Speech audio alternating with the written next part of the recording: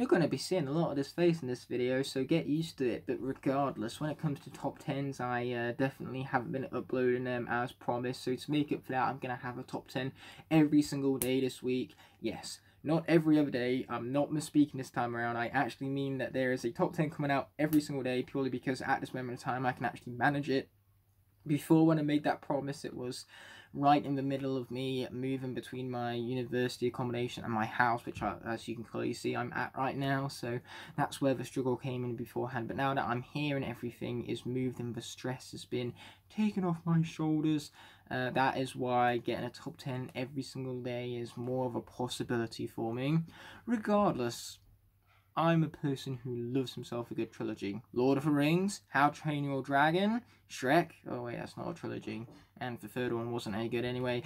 But pushing all of those aside, being such a huge fan of trilogies, I have 2 videos on the channel dedicated to why certain Scardas are awesome. One for Igniter and one for Smolder Dash, since those are my 2 favourite Scardas of all time. So naturally, if there are, at the very minimum, 10 reasons behind their absolute unrivaled awesomeness. For the most part, there is one Scarda, my 3rd favourite Scarda of all time, that almost rivals the awesomeness of these characters, and that brings us to what's going to conclude this here trilogy of top 10s, ranking 10 reasons why certain Scardas are awesome. And the Scarda in the left, right and centre of this video is going to be Drobot. He's going to be our focus this here video, because with him being my 3rd favourite Scarda, of course there are 10 reasons behind his awesomeness that I could find and categorize into an awfully passionate list of my own. So without further ado, let's get into it once the intro has played itself out.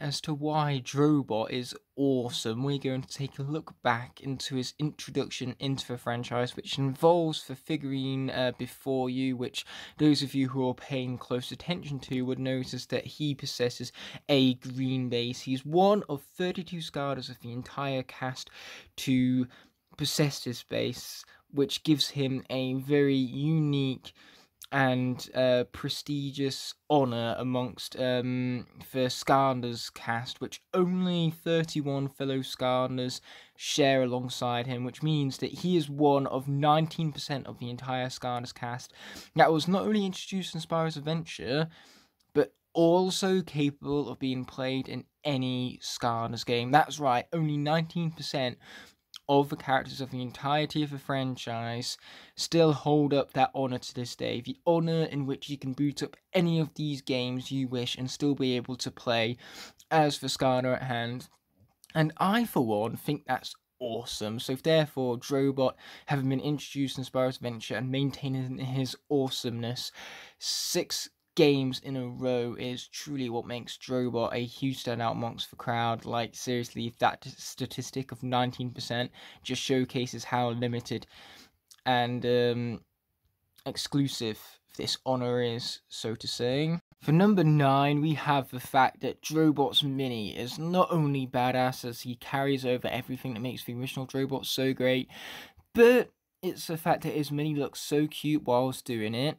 You know you're awesome when you can have a baby form that's still as awesome as this. The design translates over very well to make for a cute yet threatening character that you just really want to cuddle in your arms and at the same time maintain your distance, because if you were in a fight against this character, even though it's a mini, still you would stand no chance, mind you. And that's where the gloriousness of Drobot comes in. What an awesome mini amongst the cutest of the entire cast, and that alone is what makes Drobot and his several counterparts so awesome. Coming in at number 8, we have his unique backstory. Now, when it comes to Drobot, he's no Mary Sue. Several other Skylanders have a generic played by the beats backstory where they just use their powers, which they're shunned for by the rest of their kind, in order to save their kind from an evil force. But Drobot has none of that. He didn't start off with any superpowers, and instead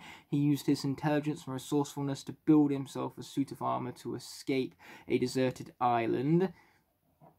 I mean, it definitely gives me major Iron Man vibes, but I have no problems with that whatsoever. And the fact that because of this backstory's natural uniqueness, it really makes Drobot stand out from a character standpoint, since this backstory really does build upon this character's personality, and it just makes him so incredibly awesome. The idea that when you play the Skylander, you're playing as a Skylander that uses intelligence and resourcefulness on top of his weaponry to outsmart and destroy his enemies. No, he does more than destroy them, he annihilates them. If we take a moment and just watch Drobot's idle animations here, as well as listen to the sound of his voice, you will notice not only its uniqueness, he has a completely unique robotic sound to his voice, which makes him so intimidating, and most importantly of all, full to the brim with personality, which is also brought out by those idle animations. So, in other words, this character is so full of personality and detail from the developers' efforts and passion in bringing this Skylander to life, from its translation between the figurine to the game. It's an incredible translation at that, which brings about such incredible personality, making Drobot unique and so awesome to play as, because in the moment you're there annihilating your enemies, and all of a sudden you hear a deep, intimidating robotic voice, and it makes you feel like such a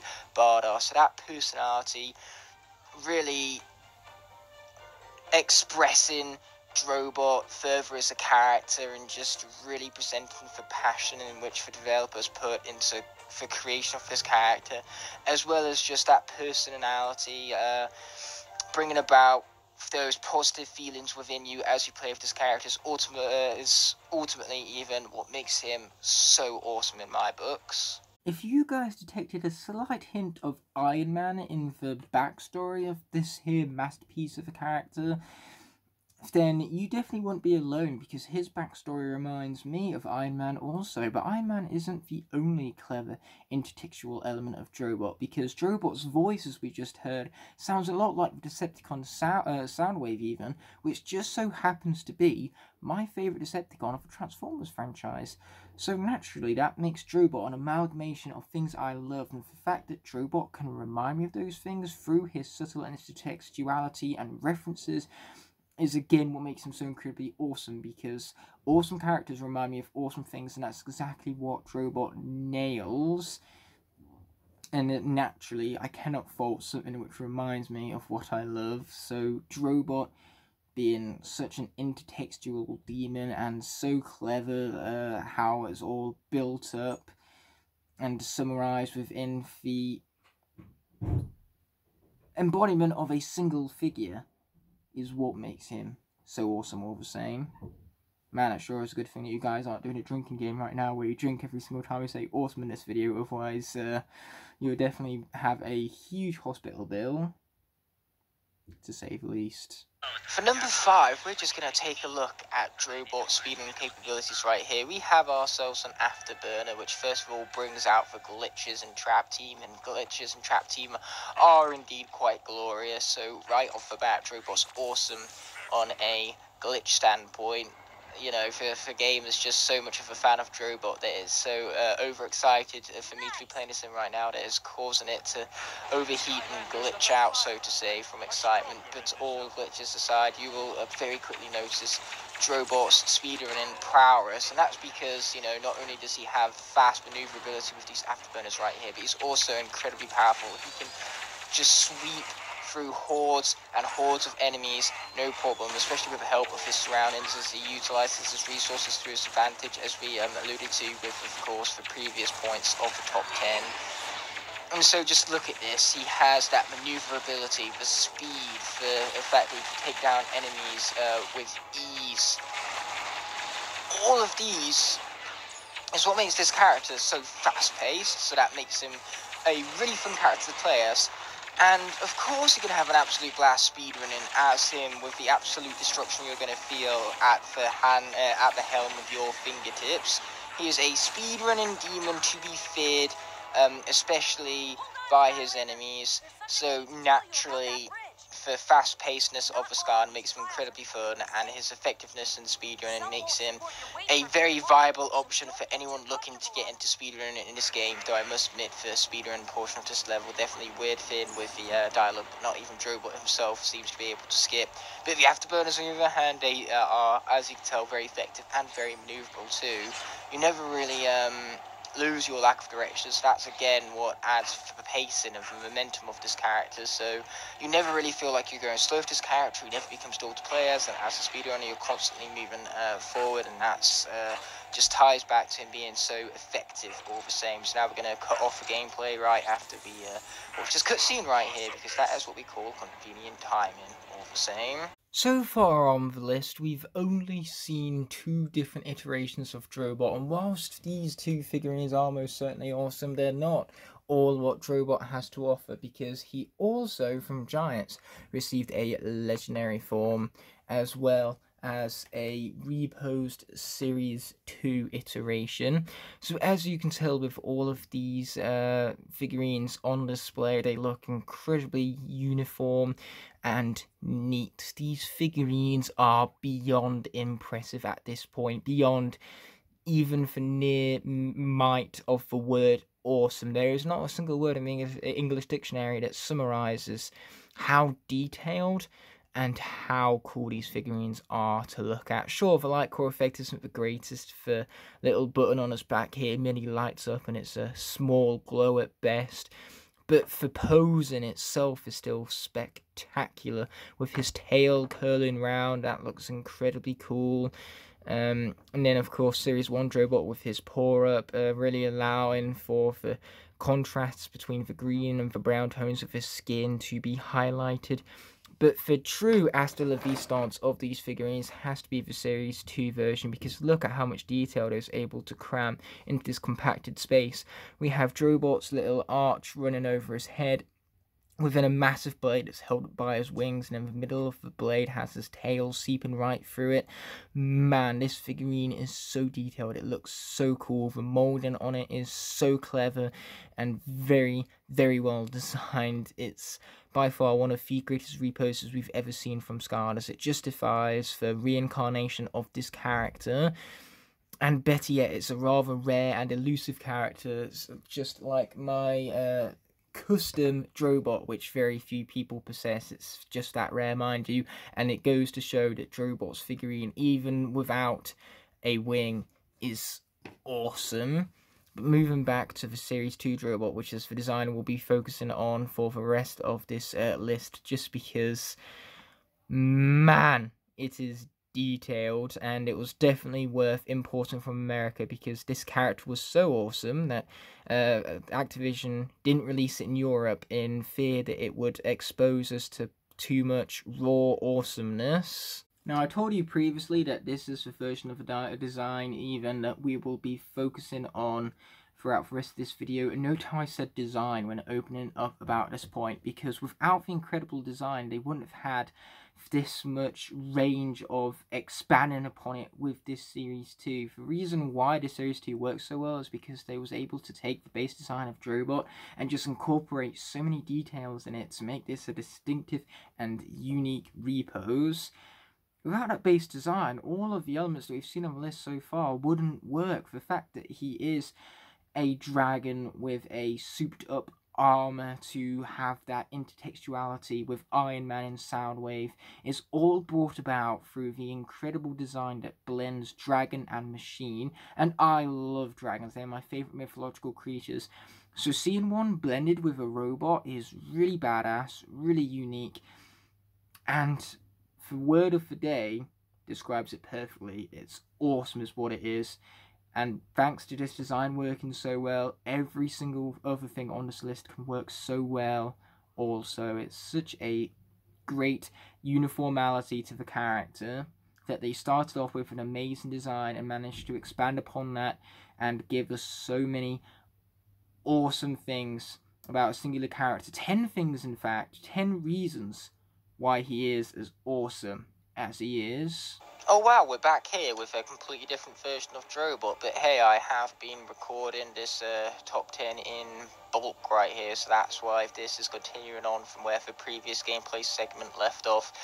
But regardless, it's time to put the filler out of the way, because we're going to be headed into his upgrade chamber, so I can show you with visualization what our next point will cover. The fact that Drobot here is broken. He's an absolute beast in combat to be reckoned with, which is what makes him such an effective speedrunner, the fact that he can take down his enemies with such ease. But that's brought about by an excellent upgrade chamber, which makes your lasers faster, higher in quantity. As you can tell right here, we have lasers that are shot out of the eyes and the wings that also explode on contact.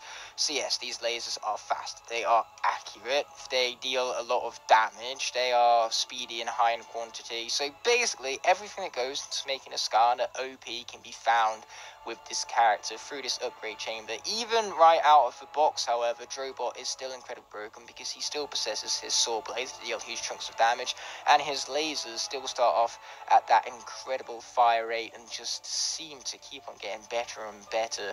So the evolution within this upgrade chamber is very well designed, and he has some incredible artwork to go alongside all of that. Like, seriously, look and these pieces of art as I go through the upgrade chamber right here. It's incredible. But regardless, I've swapped out with the Series 2 Drobot here in particular, because that grants us access to his wow power ability, which if he wasn't broken before, he certainly is now. Watch this ability in motion. You can create a mega buzzsaw that can absolutely annihilate its way through enemies, and it's completely controllable. And then after it's done, it sends for two blades that were concatenated together to create that blade in the first place, which is so incredibly broken. It's like, you know, having your cake and eating it too.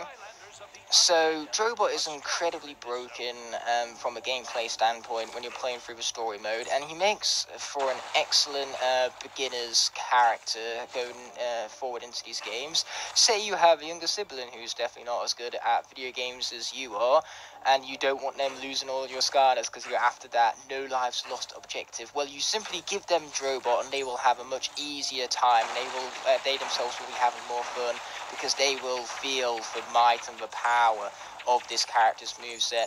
And it also makes him an absolute beast in PvP. He wipes the floor with most of the Skarners, and it's so much fun to just annihilate all of the Skarners in your path in PvP. Now, the main problem with this is that it's a little less fun to be on the receiving end of Drobot's annihilation.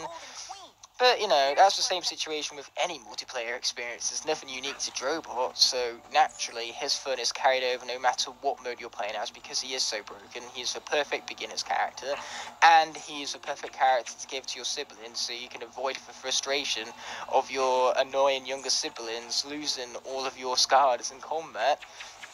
So what we're going to do here is we're going to just feed bad juju just as a final proving of my point as to not only the speedrunning prowess of a character, but also just how broken this moveset of his is, and how it is notoriously one of the best that any Skarner has to offer, with the range, the speed, and the fire rate that it covers. Like, seriously, I'm just sweeping the floor with these guys. I almost feel sorry for their complete and utter annihilation right now, but almost doesn't quite count now, does it? So yeah, let's finish them off with the afterburners. Even when these guys get close, we can use the afterburners not only deal a huge chunk of damage, but also knock them back. Yeah, these guys are basically dead before they get within a mile's worth of Drobot's vicinity. He has such great range, speed, and power. I truly cannot emphasize that enough, and as always, there is not a single word in the English dictionary to summarize this guy's true awesomeness. I'm that passionate and that pleased with this character, to that extent you could go as far to saying. Okay, let's use our mega wow power blade right here, boom, and then finish them off by bringing in even more blades, and then we can fire them off backwards, also run away from our enemies with afterburners. You seriously have attacks that cover all fronts with this character. Enemies can't approach you from behind, they can't approach you from the front. if the enemies see you, they are basically doomed. If enemies could rage quit this game, they most certainly would from the moment they see Drobot approaching. Drobot, simply put, does not allow the enemies to play the video game. And that's why I almost feel sorry for him. Almost. Okay, here we go. Let's finish off these dudes right here with the most broken scan of the game. You wouldn't expect that from a character that does 36 damage per hit. But with how fast that 36 damage accumulates, you can see where this character gets all of his overpoweredness from. So now we're going to be defeating Bad Juju and doing exactly what I alluded to doing at the beginning of the clip, mind you. And I couldn't be more happier to do it. I'm feeling just such a huge sense of destruction and power, and I'm so glad that I am the one controlling it all. And of course, Drobot's one-liners and his personality, as we've talked about in previous points, is what is just adding to that fun and the raw sense of power I'm feeling whilst playing with this character right now. He wouldn't be nearly as fun if it wasn't for the intimidating and unique personality of his, brought about by his voice and his animations. I'm just reinforcing previous points at this point, and that's a lot of a word point utilised in this single sentence right there. If only there was an award for saying the same word over and over again, and expecting a different sort, because that isn't the dictionary definition of insanity or anything. So yeah, let's just finish this combat scenario, and then we can move on to the final reason as to why this card is as awesome as he is. Yeah, that's right, I've been building it up, and I've been building it up. But for now, we need to take care of this eyeball dragon. Which, you know, normally it's a problem. Not for Drobot, it's not. Just look at this. Wow. Just wow. Time for me to cut on the enemy's defeat right there. Oh boy, it seems as though we're back with my face for the end of this here video, but regardless, for this final point, we're going to focus upon Drobot's main iterations, which of course would be his Series 1 and his Series 2. Shoot, this is the broken one. Anyway, Drobot is one of the few Skarners which is universally beloved. You cannot go to a single SkyTuber's channel and find someone there who doesn't like Drobot, whether it's their expression of their top 10 characters that Drobot frequently finds himself included in, or you can scroll down the comment sections and no one will ever be mad about Drobot receiving high praise just because he's one of those few Skarners that the community can come together and share an equal love for. Not a single person I know of has a dislike or a distaste for this character, and that amount of universality makes Drobot being awesome beyond an opinion at this point. With how much love this character gets on a universal scale, his awesomeness is practically fact. And to be frank, I could not blame anyone who loves this character as much as me. This list is ever-living proof of his awesomeness, and it shall stand the test of time, as there is no way my opinion will ever change on Drobot, because he shall ever remain, to this day and into the far future, an awesome Skylanders character. But that's going to do it for this here top 10 video. I want to thank you guys so much for watching, and I will of course be seeing you tomorrow for the next top 10 video. But until that moment arises, peace.